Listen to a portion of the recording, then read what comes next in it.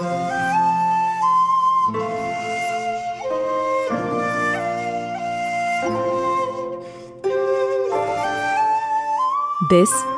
is Vaikom, a temple town in the Kottayam district of Kerala. The picture-perfect township lies on the banks of the expansive Vembanad Lake. And in the middle of it stands the centuries-old Sri Mahadeva temple.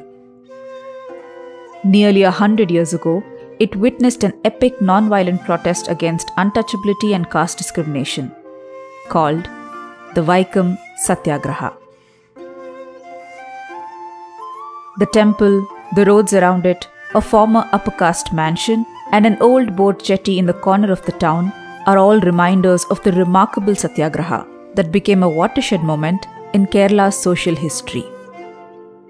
Led by visionary leaders like T.K. Madhavan, K.P. Kesava Menon, and K. Kelappan, the Vaikom Satyagraha lasted for 604 days, from March 30th, 1924 to November 23rd, 1925.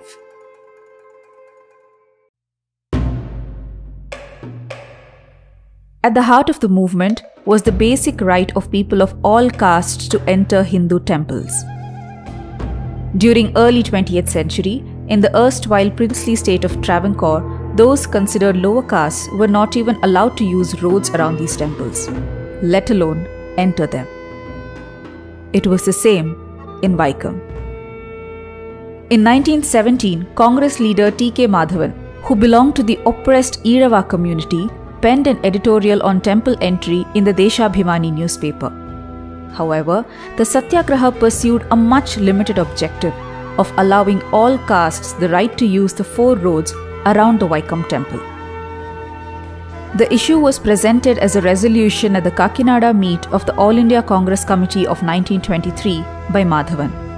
However, at the insistence of Mahatma Gandhi, the protesters dropped the initial idea of massive civil disobedience and launched the protest by sending 3 volunteers from 3 different communities through the prohibited road. And so, it all started on the morning of March 30th, 1924, when 3 volunteers dressed in khadi, Kunyapi, Bahulayan, and Venniyil Govinda Panikar walked hand in hand towards the barricaded road. All were arrested. Every day, 3 volunteers from 3 different communities were sent to walk on these roads. Although a non-violent protest, the backlash was often vicious. Sukumaran Mulakadu, who authored the Vaikom Satyagraha commemoration volume, says apart from beating the protesters, the detractors even threw quicklime into their eyes, leaving them partially or completely blind. On top of that, the protesters also had to survive a huge flood. However, neither nature's fury nor the brutality of the oppressors swayed the Satyagrahis. അന്ന് ഏറ്റവും വലിയ തിരുവിതാംകൂർ കൊണ്ട ഏറ്റവും വലിയ വെള്ളപ്പൊക്കമാണ്. ആ വെള്ളപ്പൊക്കത്തിൽ വൈക്കത്തെ പടിഞ്ഞാറ് നടയിൽ നിന്ന് സത്യാഗ്രഹം ചെയ്തവരുടെ കഴുത്ത് വരെ വെള്ളമുണ്ടായിരുന്നു. ആ വെള്ളത്തിൽ നിന്നുകൊണ്ടാണ് സത്യാഗ്രഹികൾ സമരം ചെയ്തത്. അവരെ മർദ്ദിക്കുകയും കണ്ണിൽ ചുണ്ണാമ്പെഴുതുകയും 2-3 പേരുടെ കണ്ണ് കാഴ്ചയില്ലാതെ വരികയും ചെയ്തു. അതിലൊന്ന് രാമനിളയത്, ഒന്ന് ആമചാടിത്തേവൻ, അങ്ങനെ. The movement also witnessed huge participation of women, especially those from the families of Satyagrahi leaders, including Periyar E.V. Ramaswamy Naikar's wife, Nagammai, and sister Kannammal, who empowered women to play an unprecedented role in the fight.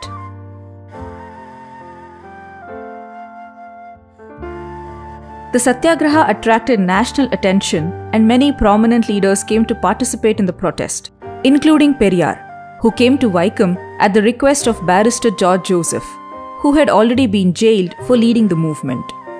From the day of his arrival, Periyar was at the forefront of the struggle till its conclusion. Mobilizing volunteers and garnering public support, he visited villages in and around Vaikom, Thiruvananthapuram, and Nagarkoil. His arrest, though, was inevitable. After serving 1 month of simple imprisonment, he was arrested again in July 1924, after he returned to Vaikom. He was arrested again in Erode in present-day Tamil Nadu, as a ploy to keep him away from Vaikom. While fellow Satyagrahis were treated as political prisoners, Periyar was denied that status. He was soon called Vaikom Veerar, or Hero of Vaikom, a term first used by Thiruvi Kalyanasudaram, a Tamil journalist. Apart from being the only leader from outside Kerala to be invited to the movement's victory celebrations in November 1925, Periyar was even asked to preside over it. However, the Satyagraha widened the ideological rift between Periyar and Gandhi. While Gandhi saw it as a Hindu reformist movement, Periyar called it a fight against caste-based atrocities. Having felt that Congress party was only serving the interests of Brahmins, Periyar eventually quit Congress in 1925.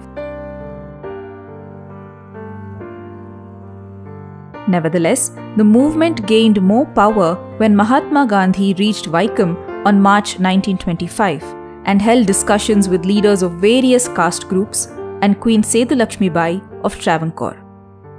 Since Gandhi saw it strictly as a Hindu reformist movement, he even tried to reach out to the caste Hindu camp. However, his attempts to meet Devan Neelakandan Nambudiri, leader of the Brahmins, failed after being infamously denied entry to the mansion Indam Thurudimana because of being a non-Brahmin. Academic and orator Professor Sunil P. Ilaidam says Gandhi's negotiation with the Brahmin leaders certainly diluted the anti-caste aims of the protest. ഗാന്ധിയുടെ ഇടപെടലുകളെ സംബന്ധിച്ചപ്പോൾ ഗാന്ധി ഇണ്ടംതുരുത്തി മനയിൽ ചെന്നിട്ട് നടത്തുന്ന തീർപ്പ് സംഭാഷണത്തിൽ 3 നിർദ്ദേശങ്ങളാണ് ഗാന്ധി വയ്ക്കുന്നത്. ഇന്ന് തിരിഞ്ഞു നോക്കിയാൽ ഈ 3 നമുക്ക് വിചിത്രമായി തോന്നാവുന്ന നിർദ്ദേശങ്ങളാണ്. ഒന്ന് പുള്ളി പറഞ്ഞത് ഈ വഴി നടക്കാനുള്ള അവകാശം നിഷേധിക്കുക എന്നുള്ളത് ശങ്കരൻ നിർദ്ദേശിച്ച മാനദണ്ഡങ്ങളിലൊന്നുമില്ല. ശങ്കര നിർദ്ദേശം അനുസരിച്ചാണ് തങ്ങളിത് ചെയ്യുന്നതെന്നൊക്കെ അവർ പറയുന്നുണ്ട്. മനക്കാരും ആദ്യബ്രാഹ്മണരും ഒക്കെ പറയുന്നുണ്ട്. അപ്പോൾ ഗാന്ധി പറയുന്നു, അങ്ങനെയാണെങ്കിൽ നമുക്കൊരു പണ്ഡിതനെ വെച്ച് അത് പരിശോധിപ്പിച്ച് അങ്ങനെ നിർദ്ദേശം ഉണ്ടെങ്കിൽ ഞങ്ങൾ പിൻവലിക്കാം, ഇല്ലെങ്കിൽ നിങ്ങൾ പിൻവലിക്കണം എന്നതാണ് പുള്ളിയുടെ ഒരു നിർദ്ദേശം. 2, ഒരു റഫറണ്ടം നടത്തണം. ആ പ്രദേശത്ത് റഫറണ്ടം നടത്തി സവർണറിൽ ഭൂരിപക്ഷം ക്ഷേത്രപ്രവേശനത്തെ അനുകൂലിക്കുന്നുണ്ടെങ്കിൽ അതിന് സമ്മതിക്കണം, അനുകൂലിക്കുന്നില്ലെങ്കിൽ തങ്ങൾ മാറാം എന്ന നിലയിൽ ആണ് രണ്ടാമത്തത്. മൂന്നാമത് പറയുന്നത് ഒരു പണ്ഡിതനെ അവർ നിർദ്ദേശിക്കുക, മറ്റൊരു പണ്ഡിതനെ സമരക്കാർക്ക് വേണ്ടി താൻ നിർദ്ദേശിക്കാം. ഇവർ തമ്മിലുള്ള ചർച്ചയിലൂടെ ഒരു ധാരണയിൽ എത്തിച്ചേരാം. 3 നിർദ്ദേശങ്ങൾ നോക്കിയാലും വാസ്തവത്തിൽ ആ സമരത്തിൻ്റെ ഒരു സ്പിരിറ്റിനെ വലിയ തോതിൽ ലഘൂകരിക്കുന്ന നിർദ്ദേശങ്ങളാണ് ഗാന്ധി വച്ചത് എന്നുള്ള കാര്യത്തിൽ സംശയമൊന്നുമില്ല. Nevertheless, Professor Ilaidam believes Gandhi's involvement gave the Satyagraha a national appeal and helped spread its impact beyond Kerala. The Satyagraha was officially withdrawn on November 30th, 1925, following active consultations between Gandhi and W.H. Pitt, then Police Commissioner of the Travancore state. The compromise formula stipulated the release of all prisoners and opening of the roads on the northern, southern, and western sides of the temple. The eastern road, however, continued to be reserved for the upper castes, drawing criticism from the likes of Periyar. Professor Ilaidam says that the movement spirit comes roaring back in Kerala every time the communal casteist forces rear their head, and it has huge relevance in the current political climate in the country. മനുഷ്യാന്തസ്സിനെ മാനിക്കുന്ന, മനുഷ്യ സമത്വത്തെ അടിസ്ഥാനപരമായിട്ട് നിലനിർത്തുന്നൊരു സമൂഹം വേണമെങ്കിൽ അതിൽ political ഡെമോക്രസിയോടൊപ്പം തന്നെ social democracy എന്നത് വളരെ പ്രധാനമാണ്. ഈ 2 രാഷ്ട്രീയ സ്വാതന്ത്ര്യത്തെയും സാമൂഹിക സ്വാതന്ത്ര്യത്തെയും നിരസിക്കുന്ന ഒരു അന്തരീക്ഷമാണ് ഇപ്പോൾ വികസിച്ചു വരുന്നത്. സോഷ്യൽ ഡെമോക്രസി എന്നുള്ളത് ഏതാണ്ട് നമ്മുടെ അജണ്ടയിൽ നിന്ന് തന്നെ അകന്നകന്ന് പോയി കഴിഞ്ഞിരിക്കുന്നു. വളരെ മിനിമം മാത്രമാണ്. പൊളിറ്റിക്കൽ ഡെമോക്രസി ആകട്ടെ അതൊരു തരം എന്താ പറയുക, ഒരു കമ്മ്യൂണൽ മെജോറിറ്റി എന്ന അംബേദ്കർ പറയുന്ന യുക്തിയിലേക്കാണ് നീങ്ങുന്നത്. പൊളിറ്റിക്കൽ മെജോറിറ്റി അല്ല, കമ്മ്യൂണൽ മെജോറിറ്റി ആവുകയും അതൊരു പുറത്തുണ്ടായി തീരുകയും ചെയ്ത സ്ഥിതിവിശേഷമാണ്. അപ്പം അങ്ങനെ ഒരു സന്ദർഭത്തിൽ വൈക്കം സത്യാഗ്രഹത്തെ നമ്മൾ ഓർക്കുമ്പോൾ 2-3 ഘടകങ്ങൾ കാണാം. ഒന്ന്, വ്യത്യസ്ത മതജാതി വിഭാഗങ്ങളുടെ ഏകോപിതമായൊരു ശ്രമത്തിലൂടെ സാമൂഹിക സമത്വം എന്ന ആശയത്തിന് വേണ്ടി വരുന്ന ഒരു സമരം, അത് ഇന്നും പ്രധാനപ്പെട്ടതാണ് എന്ന കാര്യം. മറ്റൊന്ന്, രാഷ്ട്രീയ സ്വാതന്ത്ര്യം എന്ന് പറയുന്നതിനെ മതനിരപേക്ഷമായ ഒരു ഉള്ളടക്കത്തിലേക്ക് കൊണ്ടുവരാനുള്ള ശ്രമം. അതായത് നവോത്ഥാനത്തിൻ്റെ അടിസ്ഥാന മൂല്യങ്ങളെ രാഷ്ട്രീയ സമരവുമായി കൂട്ടിയിണക്കാനുള്ള ഒരു ശ്രമം അതിന്നും വളരെ പ്രധാനമാണ്. Today, the Vaikom Satyagraha Memorial Museum, which was inaugurated 3 years ago, contains documentation and archival materials on the non-violent movement. Both the Kerala and Tamil Nadu governments jointly inaugurated the centenary celebrations during a function held at Vaikom on April 1st, 2023. Oh, by the way, Indam Thurudimana, where Gandhi was denied entry, was bought by the Communist Party of India in 1964 and is today the Vaikom Union office of toddy tappers, who are mostly from the Irava community.